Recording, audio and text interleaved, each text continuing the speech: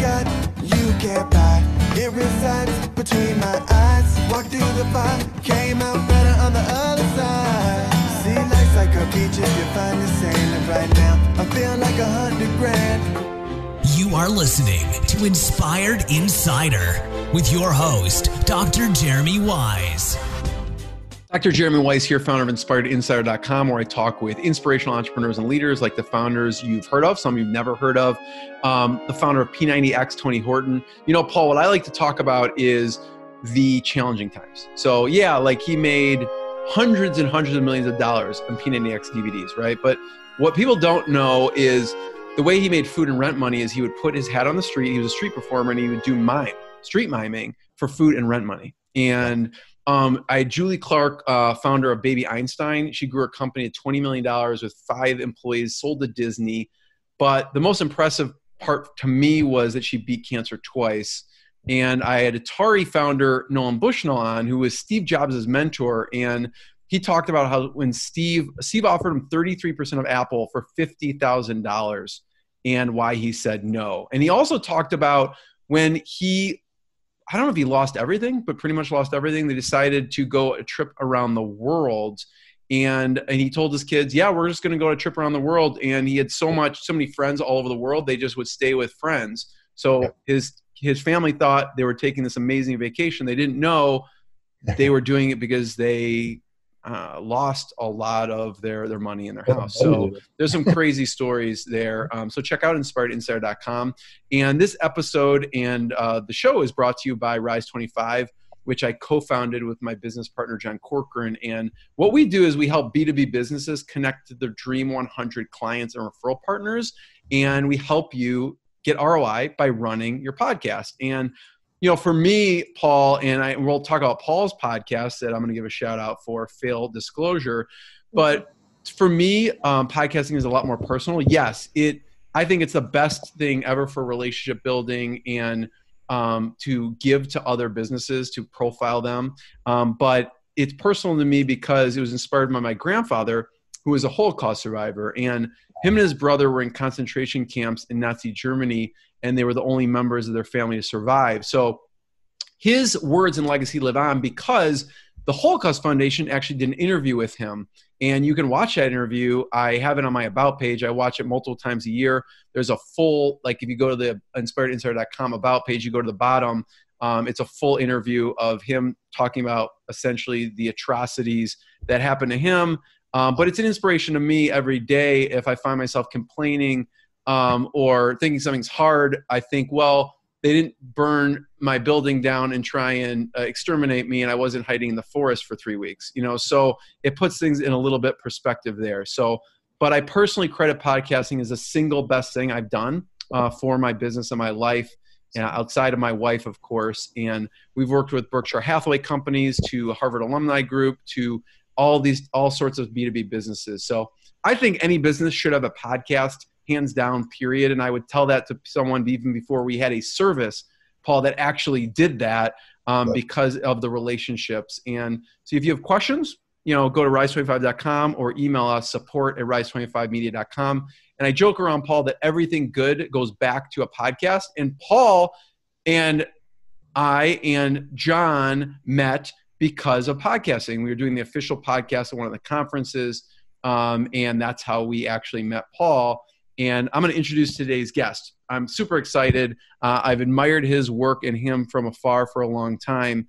And we have Paul Jarrett, the co-founder, with his wife Stephanie Jarrett of Bulu. And if you don't know what Bulu is, check out their website. I think you go to Bulu Box or Bulu Group, right? Bulu Box or BuluGroup.com. And PaulJarrett.com. Got a shameless. And PaulJarrett.com, exactly.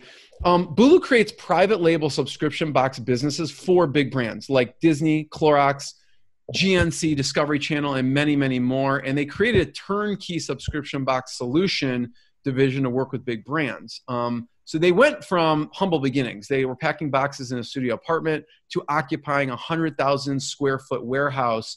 And they pioneered taking subscription boxes from concept to creation. And now they ship millions of boxes to happy subscribers nationwide. They specialize in working with multi-billion-dollar retail brands by offering innovative solutions. to go direct to consumer. But don't think, oh, I'm not one of those multi-billion-dollar brands, I can't work with them. That's not true. They do offer e-commerce brands turnkey services like customer service and fulfillment. So if you have a need for that, you can also contact them. And like I said, he also runs a podcast, Failed Disclosure. Paul, thank you for joining me. Man, thank you so much. I'm excited for this. And if memory serves, I kind of weaseled my way into your other podcast, right? Not at all. We saw you like, yeah, we love it. I wanted to start with that. I talked about the P90X. There's challenges. There's interesting times. And before we hit record here, you said you grew up on the other side of the tracks. Oh yeah. So what did you mean by that? Quite literally. So it's one of those things where, growing up and, probably even into college and not until I kind of really entered the work world, I didn't realize, where I grew up, wasn't really that great of a location or scenario. But I grew up in a trailer park in Lincoln, Nebraska. Literally the train tracks run, I think technically right through it or right on the edge of it. So, there's a lot of train hopping and graffiti and all of that stuff. But yeah, we grew up in a trailer park. We didn't have shit, but we didn't know it, right? Like my parents were married. That's probably the thing that matters the most is I always had two parents that loved me unconditionally.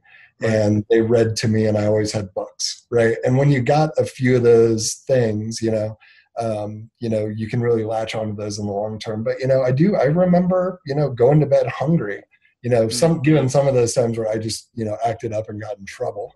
And I was just without dinner. You're going to bed without dinner. Yeah, but there's plenty of times when I remember like opening up the fridge and there was not a lot, or it's like, oh, I guess we're eating frozen peas tonight and whatever. And I'm really grateful for that because even in this pandemic and what we're going through now, like it's really easy, even if the company sees some success, to go back in my head and to remember what it's like to quite literally be hungry, right?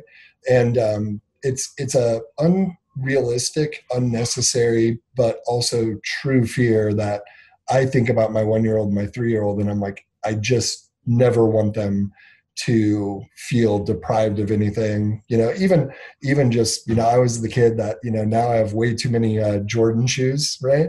Because I could never afford them. Right. I got jumped one time for my shoes. Really? Oh yeah. There's it's funny because a lot of people think Lincoln, Nebraska, how bad can that be? Well, when you're in a trailer park that's kind of, really secluded from the rest of the world. And we did have a function in our city called Catholic Social Services where a lot of the churches would get together and they would bring in refugees from other countries. And so, growing up in my school and in my trailer park, I was a minority to a lot of Asian, specifically like Vietnamese. And those were like my best friends growing up, right? And then there would be another like atrocity and it would be like a bunch of refugees from, I hate to say, I don't really quite know, Iran or Iraq or wherever, right? And when you get these people from like the Middle East. Yeah, when you get these people just culturally that are different. I mean, I remember, going to my buddy's trailer and his dad was clubbing their rabbit to death for dinner. And I'm like, what's happening? It was a really interesting scenario growing up. And it was rough. I mean, it was very normal to be like, I remember riding my bike one day and this kid pushed me off my bike and said, I'm going to beat you up and take your bike because you're the tallest kid in the trailer park. I was like, okay. I fought and I kept my bike, but that was just normal. It was just like rough. But the funny thing is at the time, when it came to all of that stuff and all those scenarios, I never thought it was really that bad. But now, really that was being just normal to you. Totally normal. And I don't know if you're familiar with the term like class jumping or class hopping, right? Mm-hmm. It's like, if you're poor, then you go to middle class and you go to upper class or whatever. I think that's a little bit of the story of my life. Because when I was 15, my parents did have a lot of property come into play. They had been buying trailers and whatnot. My dad got a bunch of promotions and we were able to literally go from the trailer park to when I was 15 years old, a house with a 10-foot pool in ground, a sauna, 3 different levels. And I went to a really expensive Catholic school, and you want to talk about a culture shock, right? And then entering the work world and then starting our company, being really small and local, and then working with these venture capitalists from all over the US, and then working with Disney. I always find myself as kind of like I realize like I'm like the novelty in the room almost, right? But yeah, I mean, it was a rough go, but I wouldn't change it for anything. PBS actually did a little documentary on it. And I think that was the first time that I really realized like, oh, because they recorded the trailer park. We had a long. What was the documentary? Was it about you or just about Lincoln? So the documentary was called Startup. It's still running. It's on PBS. And it was about our business. But really a significant portion of it was like where I grew up and, playing Division I college football, moving to New York City, and kind of how a lot of those experiences, I had the same opportunity as a lot of the other kids in the trailer park, right? But a lot of them are, dead in jail or, who knows where they are. There's only maybe one other guy that I can think of that has kind of a stable life, right?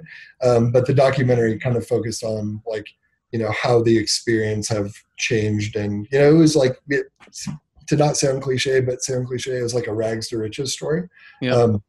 Which I never would have, I still don't think that way of myself, but when they kind of laid it out for me, I was like, oh, I guess that is kind of a little bit of the story, right? Well, I mean, you live your life and it's just normal to you, and so things looking out from, it's all perspective, right? Yeah. So what point, Paul, do you realize like you're just living, oh, great. So like, I have to go to bed hungry. That's normal. At what point do you realize, like you said, I don't have shit? Like at what point did that really hit home to you?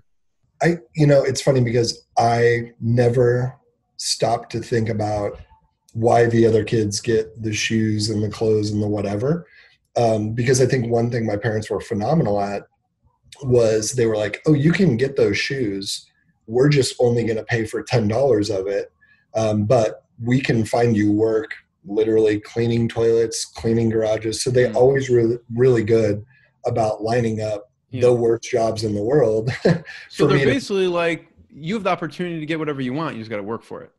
100%. I mean, lemonade stands, clean, a lot of cleaning. A lot of like people were kicked out of trailers, go clean the trailers. I can de-cockroach a place faster than anybody you'll ever know.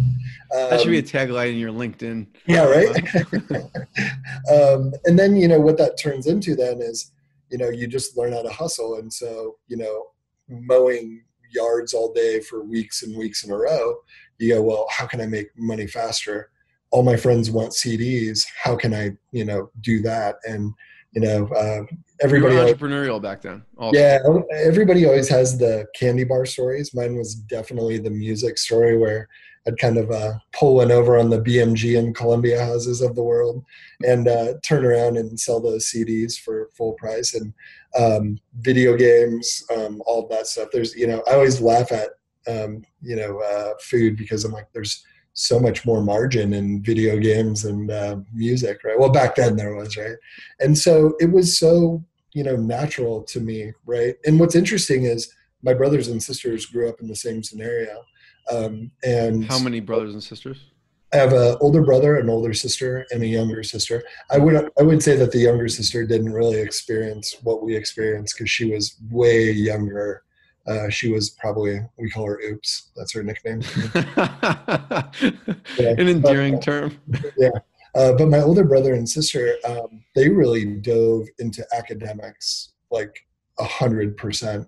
You're mentioning your brother's a pulmonologist. Yeah, he's a highly sought after pulmonologist. He has his own practice. He has 2 care clinics. My older sister was a forensic scientist for the FBI, and ended up finding a lot more money in medical sales. But she's also a nurse, so she's technically a scientist, a nurse, and a medical sales rep. And my dad sat me down and pretty much said, like, hey, your ticket is sports, right? Like they're kind of really smart, which they were. He didn't say I wasn't smart, but he's like, You know, You had a they're special they're really talent. good at these things. You're really great in Yeah. athletics. Like, that's how you're going to get to go to college. I mean, literally, my dad said, like, you're going to only probably be able to get into college through athletics. If not, your mom and I, you know, we're not paying for it, and you're going to take out loans, or you're going to go to community college or whatever. And so I think, you know, that was probably the moment it's probably after a football game my sophomore year, the next day when we were talking, and I didn't want to watch film or do something or whatever. And he was like, "Oh, just so we're clear," he's like, this is your ticket. Like, you know, whatever. And I did enjoy sports. I mean, when you're that young, you don't even realize that most of the time what the gravity of what that means completely. So right. And interestingly enough, if you talk to my parents, they did not expect any of us to go to college. They were shocked when my older brother was looking at colleges, applying for grants and scholarships and whatever, and he got full academic ride. And they were like, we never did anything. We never pushed. You know, one day your older brother was like, just started talking about college like as a natural progression, and we literally just shut our lips because, you know, we didn't want to interfere with it. And so it's funny because they never thought we would go to college, and we never thought it wasn't an option to go to college, right? So that's interesting. So talk about your parents, obviously big influences on you. Your dad was in law enforcement for decades. They're amazing, awesome people. It's funny, on our we were talking about we have a family text thread, and we were talking last night about how my mom should call into my podcast and share some of the work horrors. And what did she do? So she started off as a nurse. My father started off as a police officer. They actually then tried to start their own clothing company. Wow.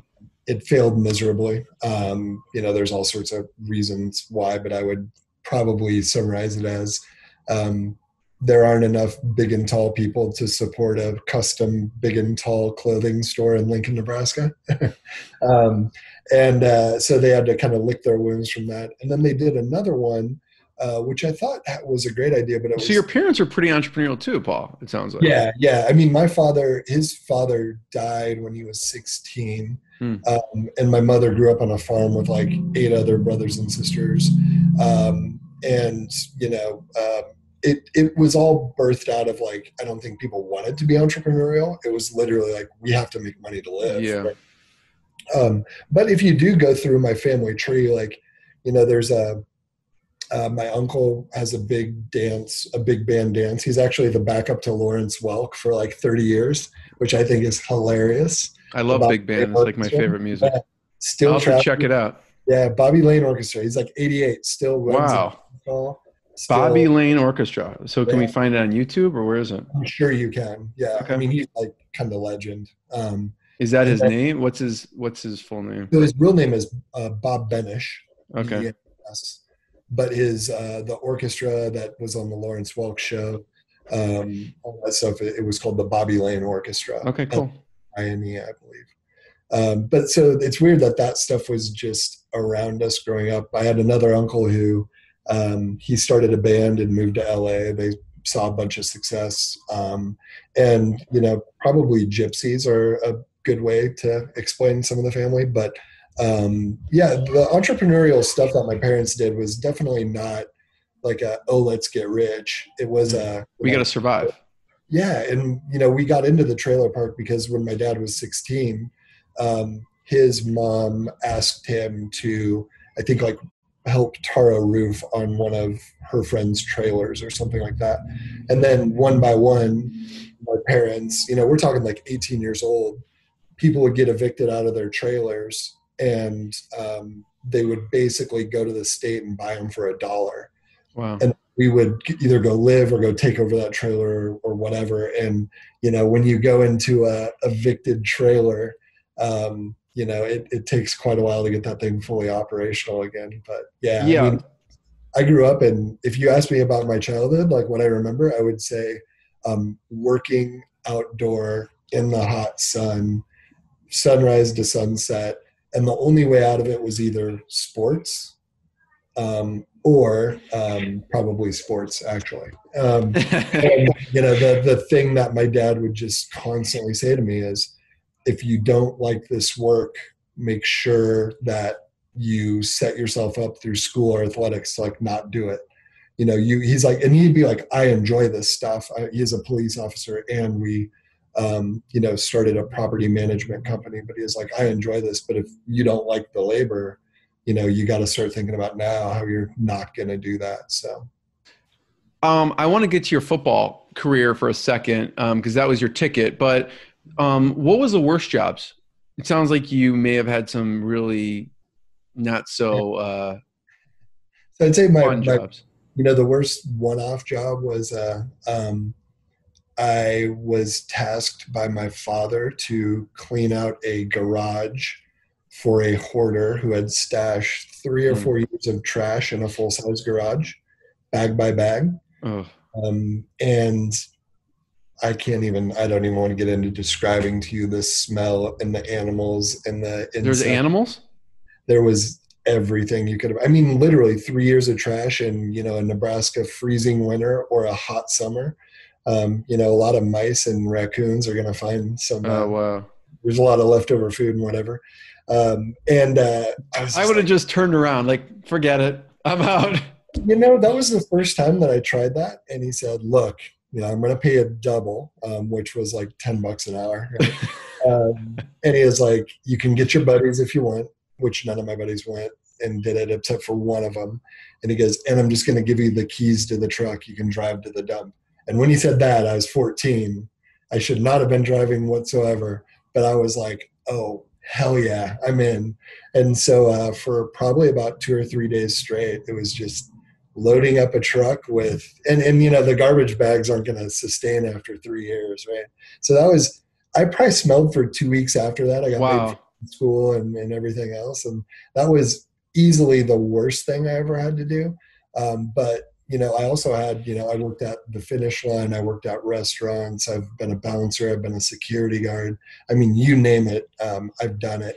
And I would probably say the Finish Line was probably mentally the worst job. Really? Why? You mean the shoe store?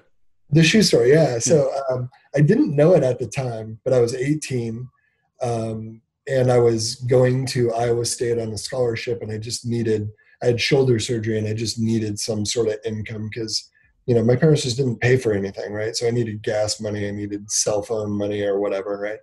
And I didn't know it at the time, but I was really confused at why when I started, I would get strip searched pretty much. Like they'd say, can you pull your shirt up? Can you pull your unbuckle your pants, pull them down to like underneath your waist, pull up your socks, checked all my bags. And I always was given the worst jobs, and they would just ensure that I was the last person there. And I was like, I didn't even think to ask other people, like, how come you're not getting strip searched? And I was just treated really terribly. And I didn't think anything of it until a couple of years later. I happened to come back, and I was like, by that time I was playing football. I was like 315 pounds, decked out in Iowa State gear, walking through the Lincoln Mall, and I was like, oh, I used to work there. Holy shit, that's like the assistant manager. Came to find out that somebody was stealing from the store, and it lined up with right when I started the company. It wasn't me, it was the assistant manager, and while he was basically putting shoes in a trash can, throwing them away out back, but he just kept saying it was me. And now that I look back, I'm like, that all makes sense. And totally, probably stereotyped and all that other stuff. But like, I honestly can't say I would, when I talked to the guy about it, when I came back, like, I honestly don't blame him. Like I would have thought that it was me as well, But he just didn't realize I wasn't that smart to pull it off. So talk about the football. So it's your ticket, right? You were recruited by several schools. How did you end up you start off at Iowa State? Yeah. So I was the typical all through grade school, I was bullied terribly. I mean, really? Even though you're one of the bigger kids? Well, I was, that was, I think, one of the reasons why I was a target, right? Like I was always really tall, but I was always really, really thin. And, name calling, beat up, rocks thrown at me, you name it. It was just that thing that happened to me, whether, it was because I was the poor kid going to the nice school, or because I just didn't fit in with the, type of students that were at that school. And going into high school, I really realized that I was going to see all of these kids that I had, either been bullied by or running from or whatever. And I just had a moment where I was just like, you know what? My parents wouldn't let me go to any other school. I had to go to this Catholic high school. I truly made my mind up about the summer going into high school that the first person that tries or makes fun of me or brings up anything from being bullied historically, I'm just going to punch them in the face and beat the piss out of them and get expelled from school. And then I'll probably get thrown into the bad school where all my friends were actually at, right? And lo and behold, I was actually never really that good at football in grade school. It was kind of something I was just doing just to, get out of work or whatever. We had football that started a week before classes started. And all the kids that bullied me, it was like a class reunion of all these kids that had tortured me, right? They were all in football. Yes. And I was a little bit bigger. I would say, I've always been pretty athletic, but just always played timid, right? And the coach, and so here I am, we're all in our pads, we're all on the field, we're all. How big are you at that point? How tall and how much do you weigh? Probably about 6'2", like 140 pounds, soaking wet, Yeah. It was already starting to happen where like some of the groups from the kids, they're like pointing at me and I'm like, shit. You can't punch somebody with a helmet on, And so the coach then goes, okay, everybody line up. I need 2 volunteers. And my hand just immediately shot up. I don't know why. And then another kid who he was known and his family was known for being really, really great football players. His brothers and dad all went to school on scholarships and he was awesome in grade school. And they lined us up. And this is saying a lot, by the way, in Nebraska, because that's like football's like in Nebraska. Yeah. Like, my wife's nephew is the quarterback at Nebraska right now. Her brother was national championship quarterback at Nebraska. You're like a god in Nebraska, probably. Her uncle's like Tom Osborne, her dad's the winningest high school football coach. So everybody in Nebraska, it's almost like probably the equivalent of like, I say if I was on the East Coast, like it would have been academics and I probably would have went to Harvard, but in the Midwest, it is football and volleyball. That's just it, right? And so here we are. You guys line up. Yeah. They line us up like 20 yards apart. And I swear, if you've ever seen The Water Boy, it was like. That's what I'm envisioning right now, actually. Yeah. And it was like every little thing, name, whatever people had called me, it just built up in that moment. And literally the drill was just run and hit each other. There was no ball, no nothing. It was 20 yards dead sprint. And needless to say, I fucking destroyed this poor kid. I mean, I was full on whatever. The loudest pop, we got up, I popped up, he was kind of dizzy rolling around on the ground, and the coach went, my God, I've been doing this for 20 years. That was the hardest hit I had ever heard in my life. Wow. And this kid pops up and he goes, do it again, coach. And he goes, no, you've had enough. He's like, coach, I want to go again. And I think because his family and his history, we lined up and we did it again. And I absolutely crushed him again. And the coach was like, okay, I guess we know who our best defensive player is. And that badge I took with me. And, I played football and I was pretty good. But then once I realized that literally, force is mass times acceleration, in my simple sophomore brain, I was like, okay, I have to get really fast and really big. That makes sense. I'll be good at football. Like, that's all I have to do.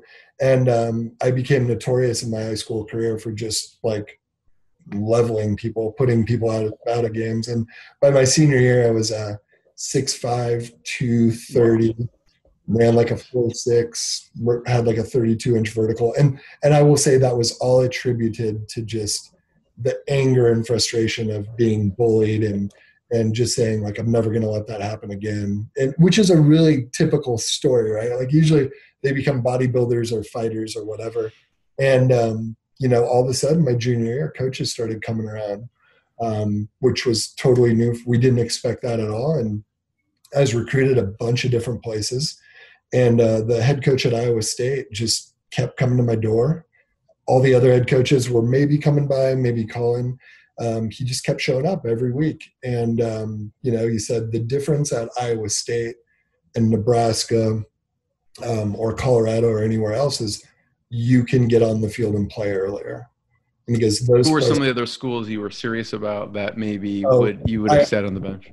Our trailer park was literally like right behind the Nebraska football stadium, probably about a mile. Was that a dream of yours? Or? Oh, absolutely. Yeah, absolutely.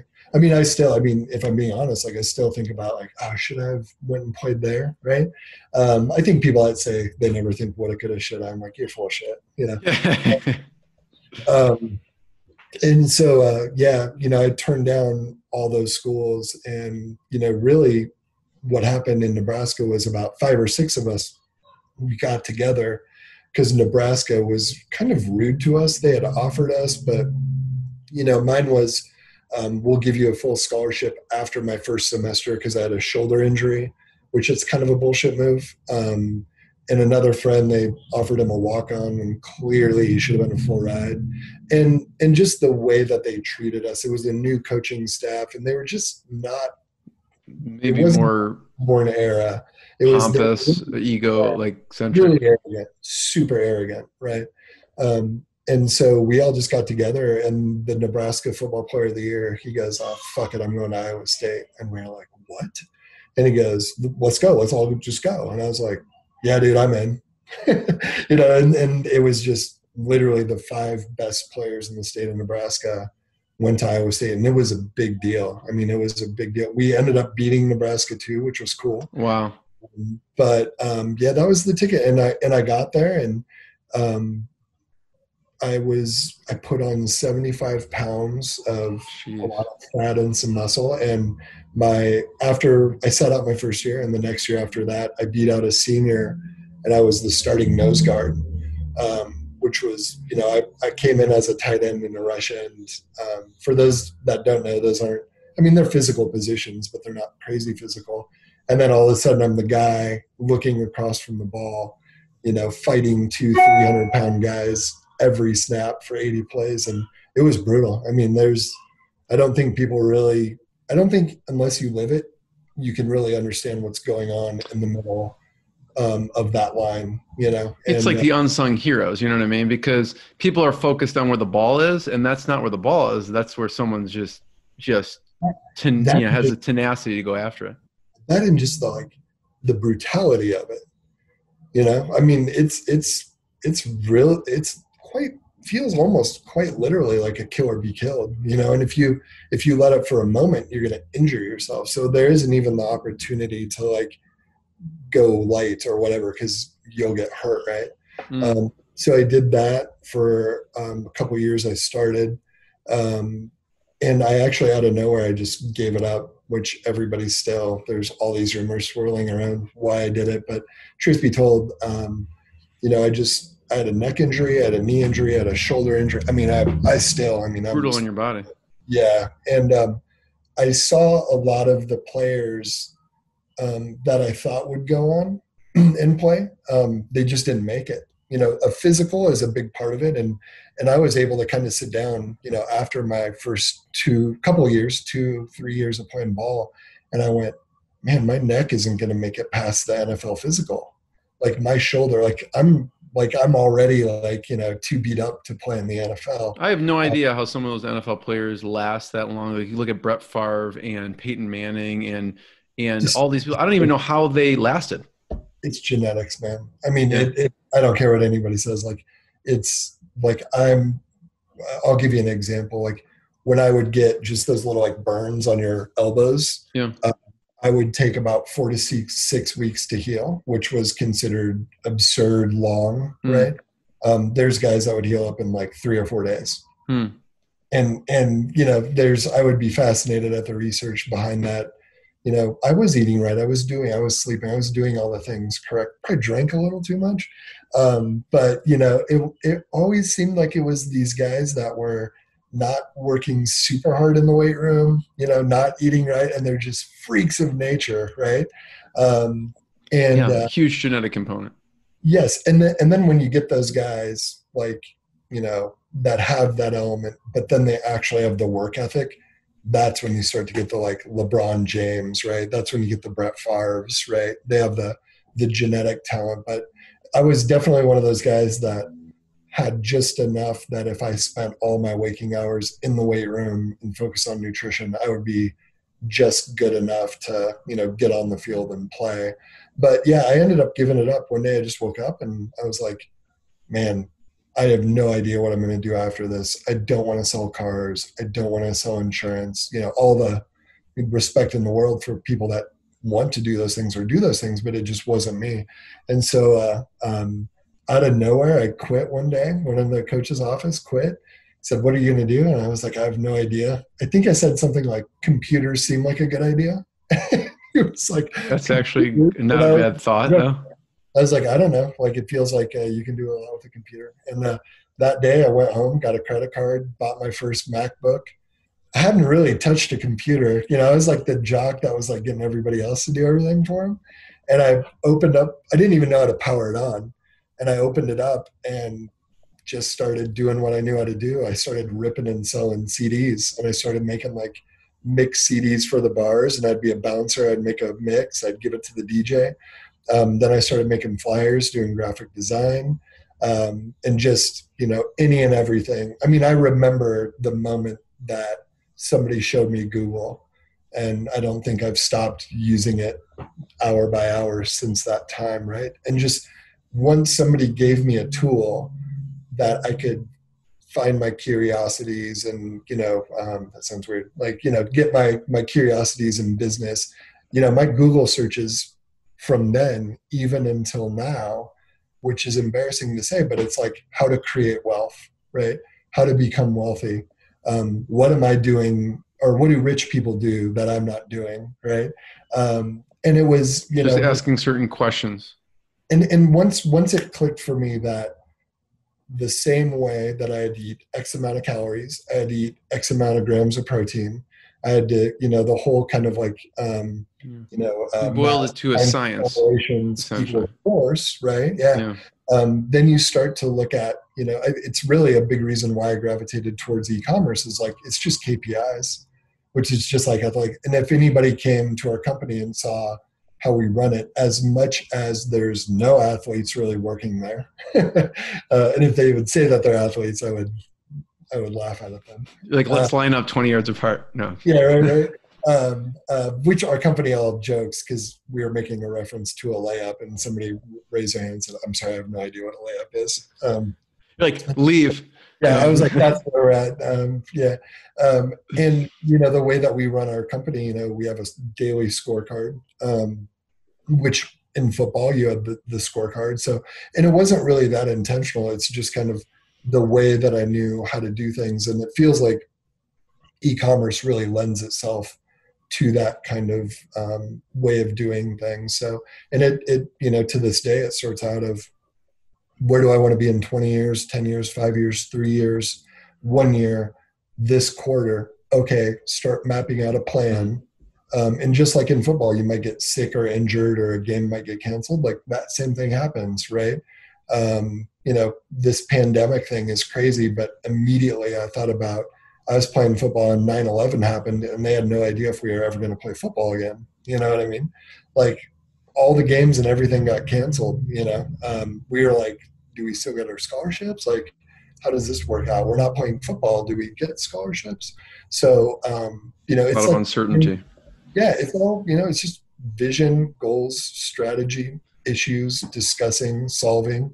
And I think that most things in life, it doesn't have to be sports, academics or whatever. Once you start to find the innovation of like linking those things together, I think a lot of things open up and a lot of understanding occurs. But it's really time consuming and frustrating, and you're going to get knocked down. And once you realize that it is inevitable that you're going to get knocked down, it's not about that. It's about how fast you get up. I think that's when the game changes for most people. So Paul, go a little deeper on that. You said running the company and with the scorecard. Can you talk about some of the ways you run the company with, whether it's dashboards, meetings, scorecards, and Yep. you know, how you do that? Absolutely. So I'm the person that when we started the company, I was in every single detail. I did everything.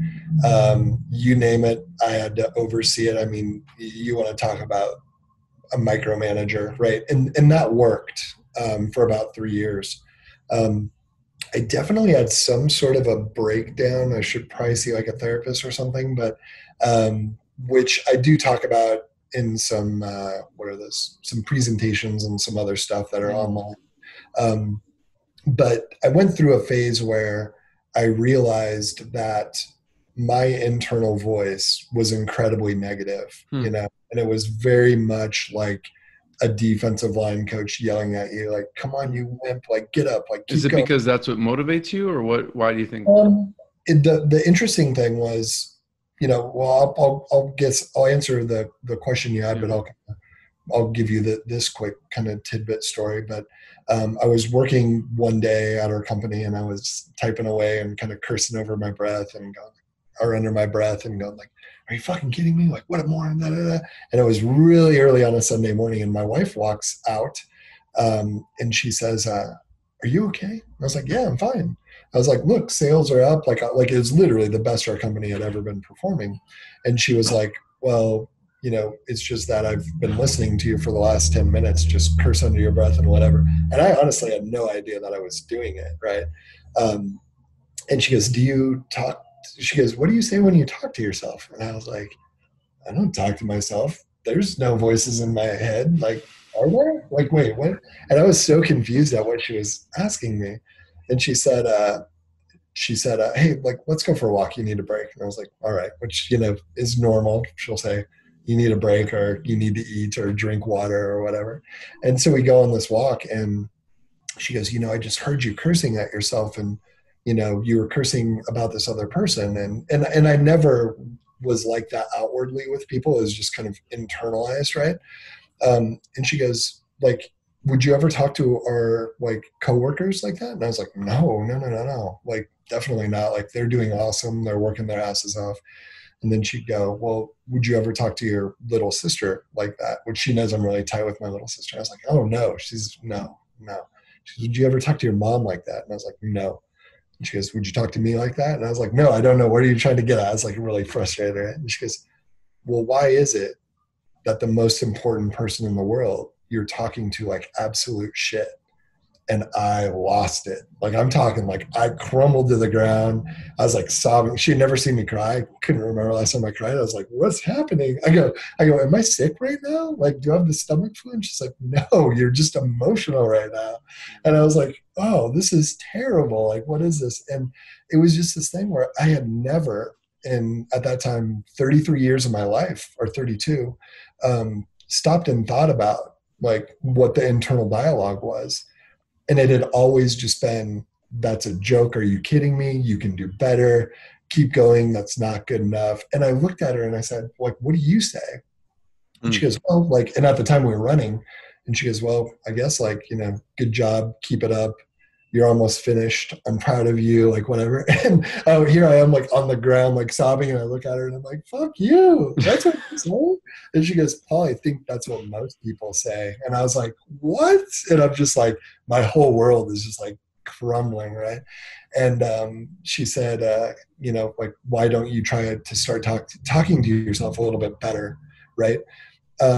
And so literally go to Google, type in "what you say when you talk to yourself," because that was the closest I could get. A book pops up called "What You Say When You Talk to Yourself." And I don't know if you remember, but do you remember the old Saturday Night Live, Stuart Smalley, where he'd say, I'm good enough, I'm strong enough, and gosh darn it, people like me. Yeah, exactly. That skit was based off of this book. Oh, wow. Because this book basically says, in order to rewire your brain, you have to say internally and verbally, and there's exercises, look in the mirror, record yourself, play it. And at that point I was like, the entrepreneur in me of wanting to fix something, I'm like, screw it, I'm going to do it. So I went all in on that, and it was life-changing. And what I tell people is that it didn't fix the problem, but what it did do is when I'm kind of in a bit of a negative downward spiral, I'm able to catch it and go like, okay, is this the truth, or is this just the story that you're telling yourself, right? And that really changed everything. And then my management style really started to change, and that, I really started to understand, everybody's different. People have their skill sets. I'm here to support and foster and nurture talent. I'm not here to crack the whip and make sure things are done perfectly. And if I'm doing that, I probably hired the wrong person, right? And so it was like this huge level of accountability, but also this is almost like the smoke cleared of like, oh, this is what really positive, usually wealthy, productive members of society are doing. It's like this secret that somebody gave me, right? I know it all kind of sounds like hokey, but it's the best way that I can describe it, right? And then as we looked at our business, I really started to examine things that we were doing, and they just didn't make sense. And then frankly, like a cool thing that happened is I became unafraid to hire people that were smarter and better than me.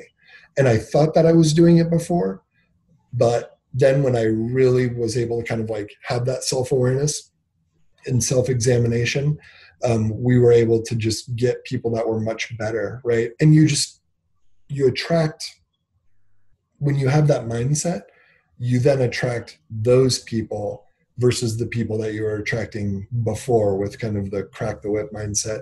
And in that whole process, again, I'm constantly going to Google, like ways to run a company, efficiencies, etc.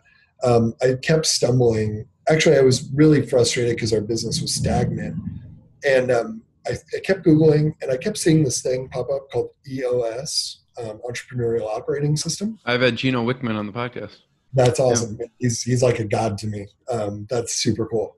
And I picked up the phone, and I started just calling entrepreneurs that were happy and productive. And I literally said, what are you doing that I'm not doing? Because funny story, when we started the company, it was about the time Shopify was starting. And I remember talking to Toby at Shopify, because if we annoyed him enough on customer service, they would give us a CEO, right?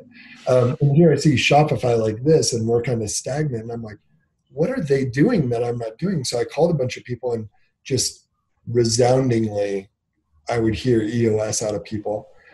And one of the guys that I really trust, who has a really good, successful business, he said, Paul, I know where you're at. I know you're thinking you're just going to like solve this on your own or whatever, but I really think you just need to hire an EOS coach and just do it for a year. And based solely on that advice, we went all in. And like when I decide to do something, like it's like all in, right? So we got a coach, we did everything. We went hardcore EOS. Everybody kind of fought it a little bit, they weren't quite sure, but sure enough, just over time and over years, it just became so clear that it was something that, I think any company that's trying to scale up needs. And so the answer to your question is we run the 30 EOS tools. So we have the vision traction organizer. We have the accountability chart. We run all of our meetings kind of like an L10, which I'm more than happy to share with you or your people, or they could probably listen to the Gino Wickman episode. And then we really step back from people, and we tell them like, you're going to sink or swim. So we basically say, here is EOS. And we have our own version of it that we've really just dumbed down. We still have a coach. And then we say, here's your client, Hasbro, Disney, or whoever. You've been working here for a year or so in customer service or wherever. This is the opportunity you wanted. Here's how we operate as a company. Here's what the partner needs. And it's like sink or swim time. And, more times than not, it's like really ugly and it doesn't work out quite correctly in the beginning. But, it ends up working out really well. And frankly, that's the only way I think that you can run a business like ours. Like, I just can't be on the phone with Disney. I can't be on the phone with, as big as those companies are. I just, don't have the time or capacity, or frankly, like the in-depth knowledge that you need to have on each one of those brands. And so that's worked incredibly well. But just like anything, it was a real process we had to commit to. And I think after 4 years of running it, we're now just starting to pick and choose, like, okay, let's use this tool, let's not use that tool. But that was only after everybody kind of learned it inside and out. So, yeah.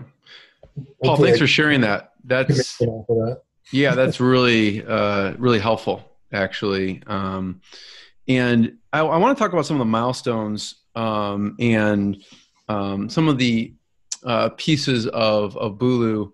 And but I wanted to first, what I find, companies who are successful, they have amazing people, and then they have kind of a premise and core values that they live by. And there was, you worked for BBDO, and I feel like one or some of the core values came out of that experience. And maybe you want to touch on that for a little bit. Yeah. So I worked in New York City at an ad agency called BBDO. It's considered the world's largest, most awarded ad agency. So here I am as a 26-year-old kid, way out of my league. I had my own office, I had my own secretary, I had my name in gold on the door. I don't know how I weaseled my way into that opportunity, but I was doing incredibly well.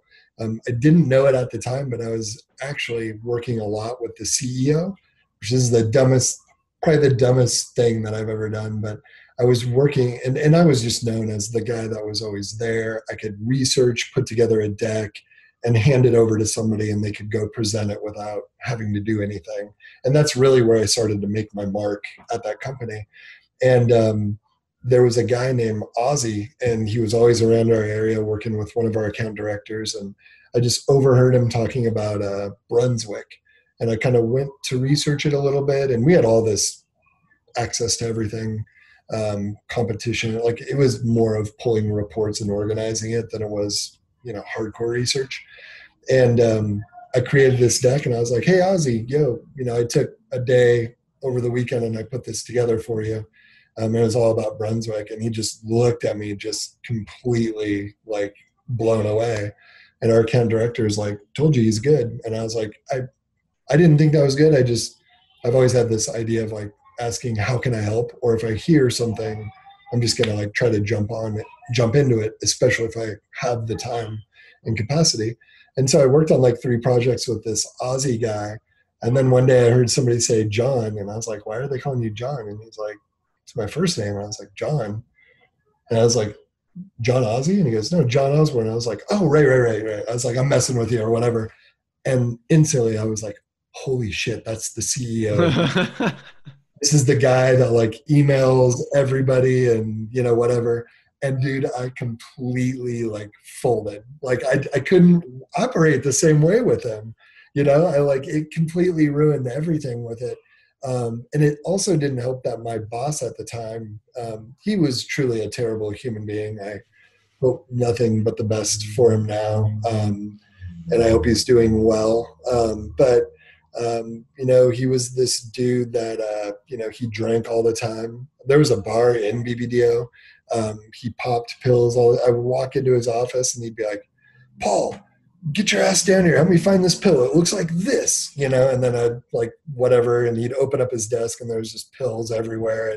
And he would do things like he would call like late at night our interns' parents and like jokingly on a conference call say like how attractive she was or whatever, right? It's totally inappropriate. 100%. But like, you got to remember, I mean, as weird as it sounds, this is like what, 2005? Like they're just like in BBDO, like Mad Men was literally based off of BBDO. Like the culture there, I mean, that's what it was, it was like guys hanging out with clients, women doing the actual work, right? And it was almost like this it was like, we work at BBDO. This is how we're supposed to be, right? Like it's kind of like that attitude. And I wasn't into that, and I never quite fit into it. And I didn't realize it at the time when I was there. I was just like, I've always had the mentality, like I said, if I could help out, or frankly, if I can get into new business, that's always the way to be. And so I'm just off on an island. Sorry, 1 second. Some sirens there. I was always off on an island working my ass off or trying to get into new business. And that always helped me at ad agencies. But yeah, we had an awful boss. One day when I was working, he said, follow me. And so I got up and I started, which was not uncommon. So I started following him, and he goes, where the hell is your notebook and your pen? And I'm like, he goes, if I ever tell you to be in a meeting or follow, because actually if your ass ever leaves your seat, you need to bring a notebook and pen with you. And I was like, okay. And this was, I mean, he would yell at me. He'd be like, you look like shit, go shave, right? Where's your suit? I mean, every day it was just something. Every time he walked by my door, he just would just degrade, and he was just a terrible human. And so I'm following this guy, and he goes to the bathroom, and I wait at the door, and he opens the bathroom door, and he goes, what are you doing? I was like, what do you mean, what am I doing? And he goes, get in here. And I was like, you want me to follow you into the bathroom? And I can kind of find the humor in everything, right? Because I'm not even mad. I'm just kind of like visually watching this happen in my head and just laughing my ass off at the ridiculous nature of it, right? I go into the bathroom. He's not going number one. He's going number two. And that's when I actually thought it was a joke. I was totally waiting for the other BBDO guys to like, hit me with like toilet paper or water or like whatever it was. Nope. He took a shit and made me dictate all of his notes and everything right outside of the stall. Somebody would walk in, and I was just like, yeah. And finally I was like, yeah, man, like, I'm good. Are you good? He's like, yeah, I'll be out in a second. I was like, and I remember walking out of there, and I was like, I got to get out of here. Like, I'm working 80 hours a week. I'm following the boss to the shitter, writing his notes down. I always think to myself, the movie Devil Wears Prada had nothing on my boss. So, Brad Groves, if you're listening, cheers. Last time I heard, he was a sales rep for some coconut water. So, karma. But I will say this. I hope that he's doing well.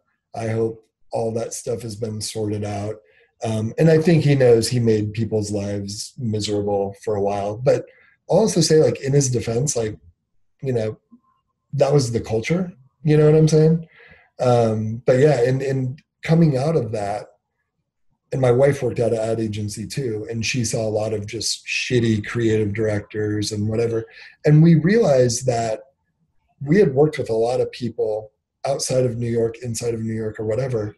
And the best people that we had worked with weren't actually assholes. And, being an asshole is one way to work your way to the top, but that's a lonely,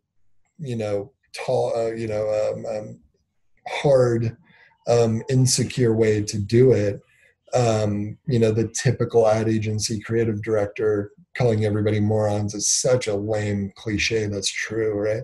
And we just decided, if we ever started a business, or when we did start our business, we would just fire the assholes. And we just decided, life is too short. You spend way too much time at work. We don't care if it'll make us a lot of money, whatever. The mental pain and anguish and frustration that comes along with that is just not worth it. And which we have fired on that, and we have not hired people on that. And as time has gone on, really, we've been pushed to define, like, what does fire the assholes means, because it's one of our 4 core values, literally on the wall. Fire the assholes, right? And really what we've come to decide that means is that when people are out for themselves and they're not out for the team, that's an asshole. Because we do have some people that, they're a little rough around the edges, or they can be direct, or like whatever. They make people uncomfortable because they can be confrontational or negotiate. And a lot of people want to say, like, oh, that's an asshole. And you're like, no, they're doing that with the correct intention of, getting people benefits for the team, or like whatever. So yeah, that was definitely a awful experience in one of the ad agencies that I worked in New York. And also I'm super grateful for it. Paul, what are the core values, the 4 core values? So fearless is the first one. Foundership is the second one, which is kind of a made-up word between owner and founder. First class is the third one, and then fire the assholes. And so that's, those core values are what we want people to, if they're stuck making decisions, we tell them to be fearless, to act like you own the company, to make first class decisions that, you're proud to tell your mom or you can defend in court, right? And then, just whether it's a client, a vendor, a partner, internally, fire the assholes. I mean, we've fired a really big client because the person we worked with was miserable. And that hurt and that stung. But it sets the example for the company. We didn't work with Walmart because they weren't fair and they were tough to work with. And we turned down the opportunity to do stuff with Walmart. And what that does, though, long term with the employees, I mean, it really creates a culture. It really, people you have their back. Right. And that's, to me, how we're able to get really good talent and keep it. Like we do what we say that we're going to do. The core values help guide us, right? Yeah. First of all, Paul, I want to thank you. This is I feel like I could listen to your stories. And so people should definitely check out your podcast. Full disclosure. I could listen to your stories all day and there's so many good ones. And we probably just scratched the surface. I didn't even get to fighting. What's that? Ultimate Fighting? Well, I guess the kids call it MMA now.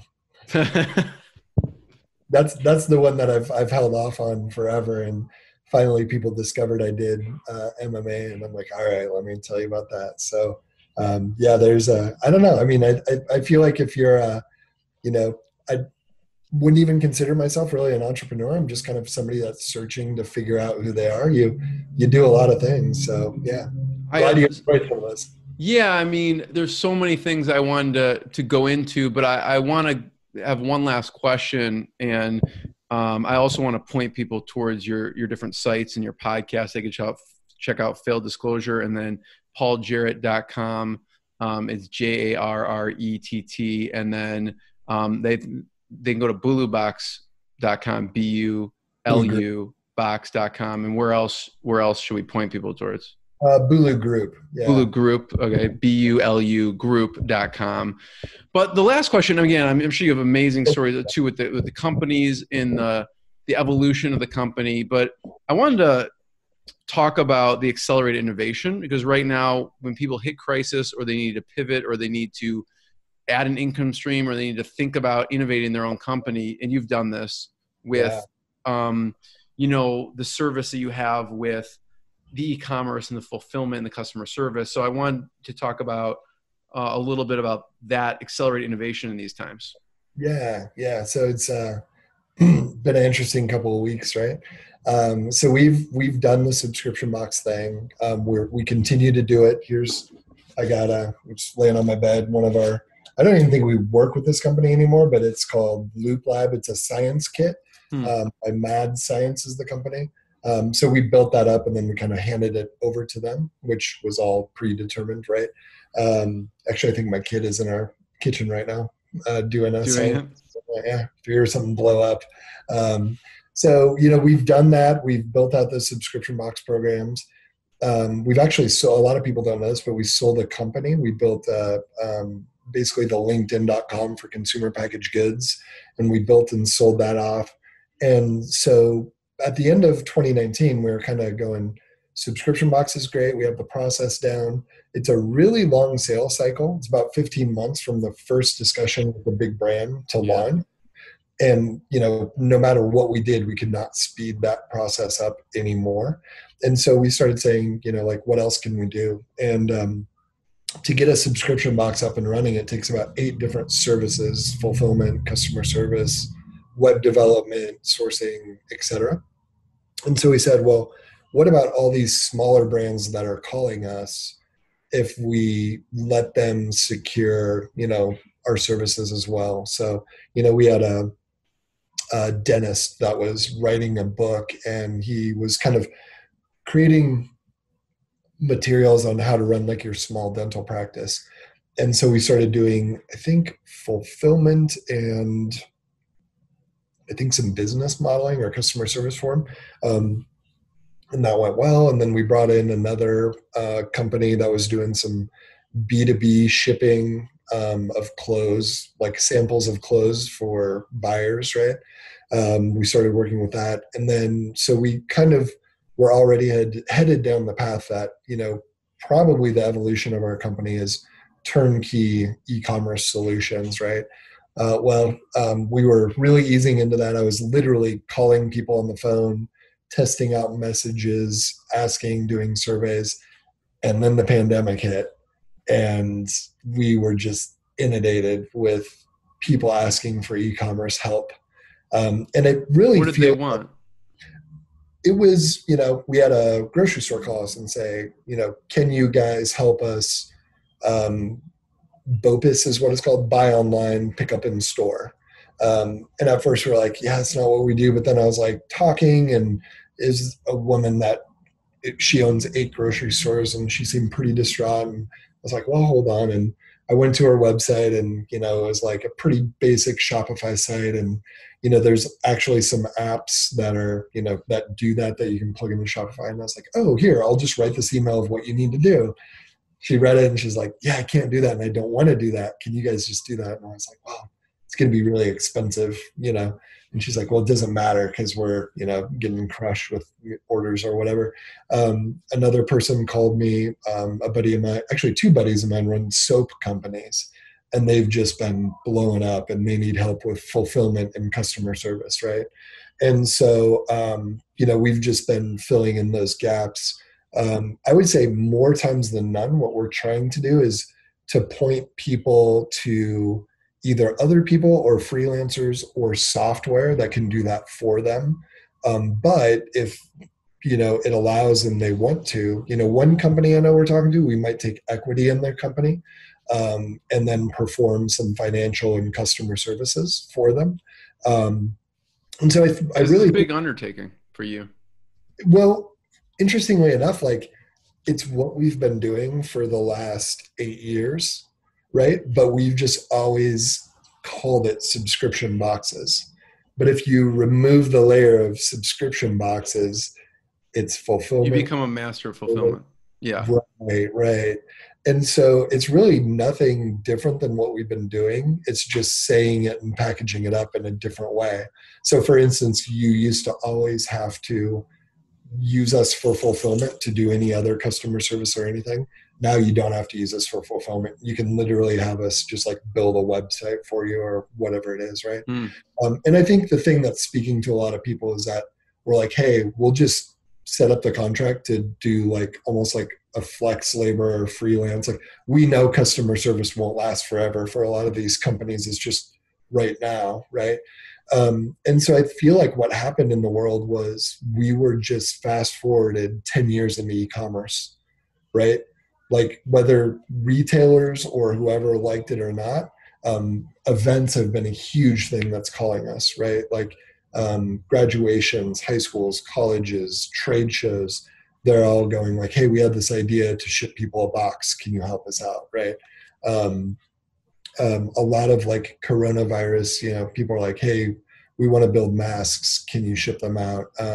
We have a test kit. We have a whatever. I mean, I had 2 calls today, but then there was 3 unplanned calls. So I've had 5 calls today of people needing something, which I would say historically what we would have in a week was about 5 inbounds, whether emails or calls or whatever.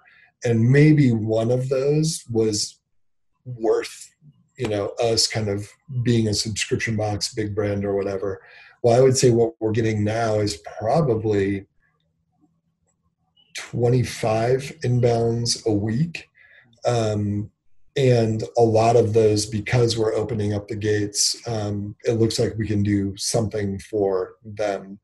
And I think my team also, because we can see the world and because we can see how many jobs have been lost, there's a level of panic and fear. And although our business has not been directly impacted negatively, there's this, maybe it's even like deeper than that. There's like a sense of it's our responsibility to like continue to push the economy, continue to push everything, right? If we can hire people. And so I think the team is really coming together and understands, and, you know, the people that would have never before project managed something, it's almost like they're all stepping up. This situation like made them realize like, oh, I have to, and everybody's really highly capable, right? And so I think that's the natural shift in the e-commerce, kind of those private label or turnkey solutions. But, you know, give me a call in a month and we'll see how it's going. But for the most part, as we get into the sales cycle with these people contacting us, I am very proud of the fact that like we're connecting them with the other people or entities or softwares that just might make more sense for them. And I view that as our job in sales. Our job is to get people the best solution for what they're looking for. And many times that's not us, but we always make it a point to say, hey, we're not trying to sell you. We're trying to get you to your answer quicker. And if your experience was good with us, please go tell other people about us. And I think after 8 years, that's all coming back in dividends, because everybody's going, who should I talk to? Who should I talk to? And they're like, hey, call Bulu, because they might not do the work for you, but they're going to help get you to where you need to go. You're a trusted advisor. Right. And you know, when you deliver on that, our clients are always shocked when we go, like, hey, you're paying us too much for this. Like, you shouldn't do that. Do this. And they're like, well, now we're just going to keep it with you because, you know, we don't care. Right. So that seemed to work well for us. But yeah, e-commerce is an interesting place right now, podcasting as well. And, you know, I encourage people to respectfully take advantage of the situation, right? And don't just cut 33% and, you know, fold up your shop and operate in panic. Don't be the other way and take advantage of whatever you can. Like, people will, Mark Cuban said this, and man, this struck home. He said, I believe companies will be judged in the future on how they acted and what they did in the midst of the pandemic. And I keep repeating that to myself, right? Yeah. The company that we were working with the masks for, we took the masks, we had them analyzed by a lab and all of that stuff, and they weren't quite up to snuff. And so we passed on that, which that could have easily been, you know, a lot of money. But it's things like that, you know what I'm saying? Like, yeah, just take that extra measure just to make sure. It's like, play the long ball, man. You know, like just like a portfolio, your 401k or whatever, like, got to play the long ball. Your health, like whatever it is, like, set it up and play the long ball, because, you know, there's no secret to any of this. You know what I mean? Yeah. Paul, this is amazing. Thank you. Everyone check out bulugroup.com. Check out the podcast also. Where can they check out the podcast? Is it on Bulu Group, or where can they, is it on Paul Jarrett? It's on faileddisclosure.com, Apple Podcasts, Stitcher, cool. Spotify. I'm told that right now, if people listen to it on Apple Podcasts and give a review and a ranking, that's where we need to focus. So, but I should also go to iTunes and leave a subscribe and review. So, and same for your podcast, man. Thank you. Yes. Check out Inspired Insider. We're gonna have to plug it on ours. Yeah, I'm new to all of it. Cool. So, thank you. Thanks, Paul. Thank you, everybody, for listening. Appreciate your time. What I got, you can't buy. It resides between my eyes. Walked through the fire, came out better on the other side. See, life's like a beach if you find the sailing right now. I feel like $100 grand.